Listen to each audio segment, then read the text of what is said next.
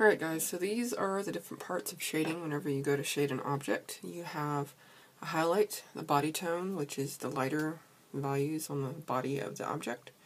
Your halftones, where it starts to go into your shadows more. Your turning edge, your shadow core, which is the darkest part of your shadow on the object. Your body shadow, your reflected light on the back side of your object, and then your cast shadow. And I'm going to show you how to do that on a circle in a couple of different ways. Now I'm going to move this up here and out of the way for the moment. Alright, so I've already pre-drawn some circles on here. And on the first one, we are going to work on how to do with blending. Alright, so we are going to use blending on this one. So first thing I'm going to do is mark where my light source is. So here is my happy little sun, okay, which makes my highlight is going to be right about in this area, and my cast shadow is going to be off in this direction. The first thing I want to draw is my cast shadow, so I'm going to start that off by drawing that down here. Remember, your cast shadow is the darkest part of your circle.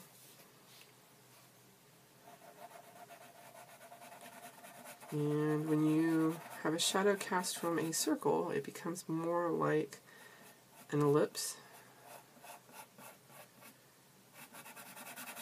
like that kind of shape, but you want it to blend out. So it'll be really dark in here.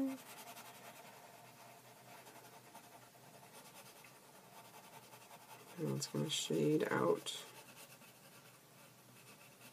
as it gets further away. It's going to blend out, sorry.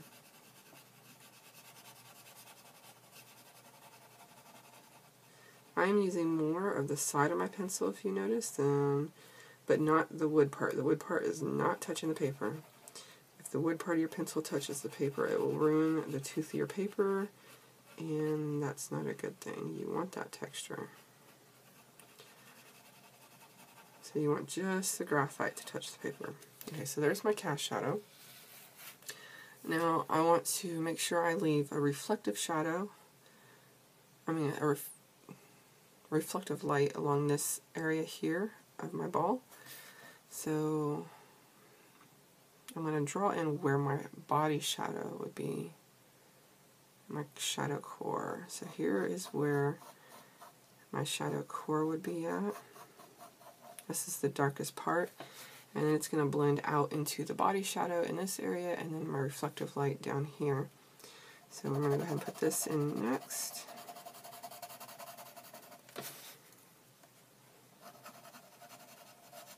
Really nice and dark in here.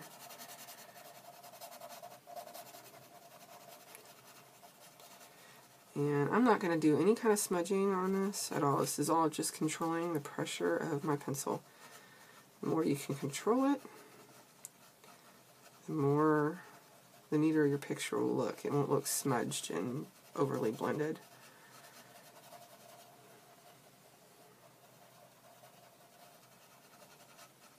You don't want too much reflective light. Just a sliver.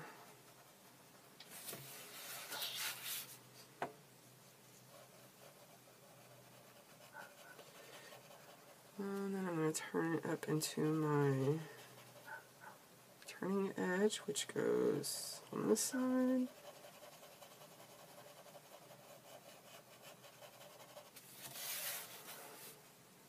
I'm also going to make sure that I leave my highlight as pure white, or the color of the paper, which in this case is where I'm working with, is white.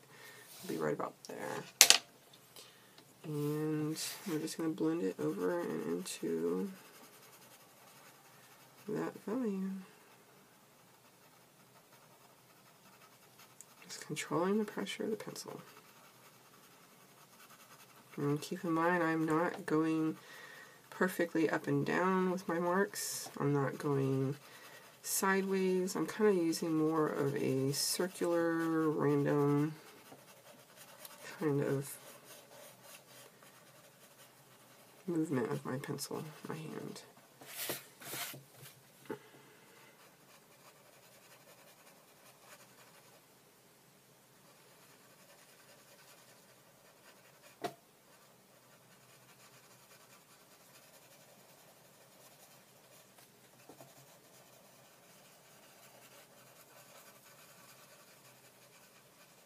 And if I really want to, I could switch over to a lighter pencil. I was using a 2B, and I'm going to switch down to an HB, which is like a regular school pencil, to finish this out.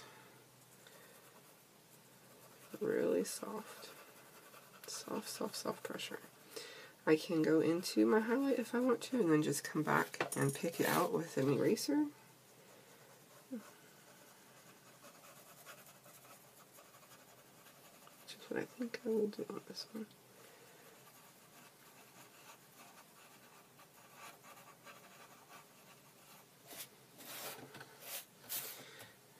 And here's my eraser. Just go back in, lift that back out.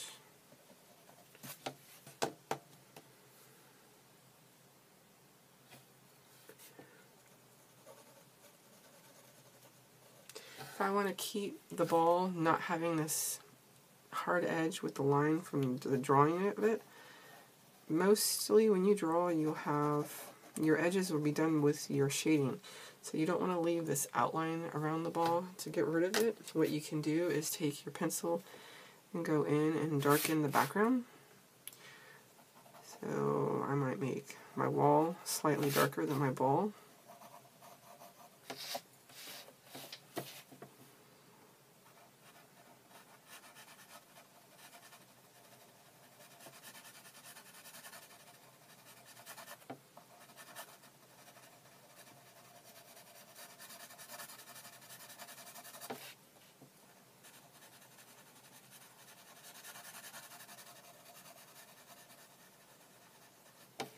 Without leaving any kind of halo effect from drawing around it, because you don't want it to look like it's glowing or like it has a darker edge around the ball. You just want to use your shading to get rid of your lines.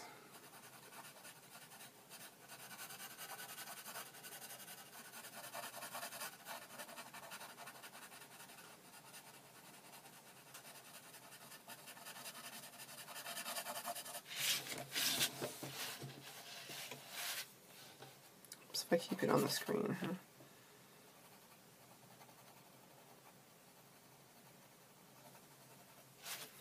So your ball over here already has a decently dark edge, so you might not go as dark on this side, which I went a little darker than I should have, so I'm going to pick that back out a little bit.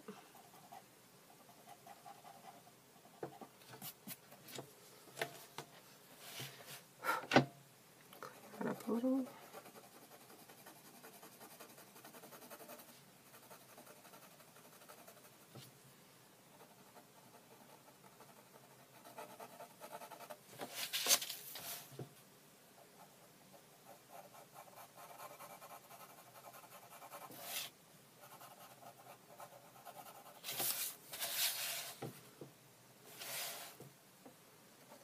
Remember that I'm on video here.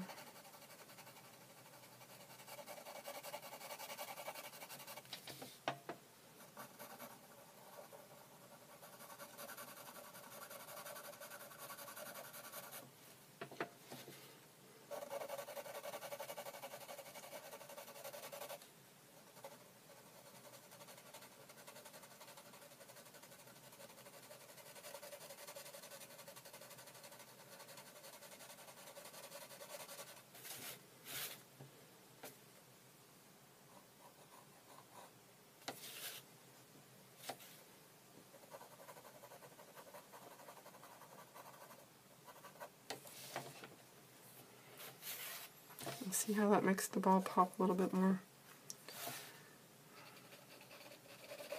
It gets rid of your edges, makes it look more three-dimensional, more realistic. That's what you want to try to achieve when you're shading. And that is how you use the blending technique. Let's straighten out the edge of my table a little bit. There we go. Alright, so that's that technique. So if you want to do the same thing with hatching,